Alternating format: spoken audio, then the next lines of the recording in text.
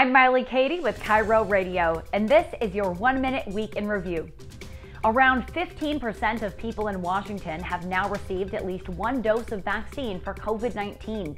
The state health department reports we're getting much closer to our goal of vaccinating 45,000 people per day. Right now, we're averaging more than 43,800. And more people are going to be eligible for those vaccines in 3 weeks. Governor Jay Inslee announced that essential workers who interact with the public are next in line. Meanwhile, all educators became eligible this week as the governor pushes to reopen all schools for in-person learning. Though the Seattle Teachers Union has voted not to return to their classrooms.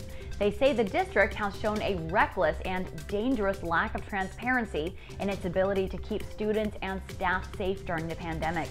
While the governor allowing teachers to get vaccinated is a good first step, the union says it also wants guaranteed PPE and rebuilt HVAC systems, and they want it in writing.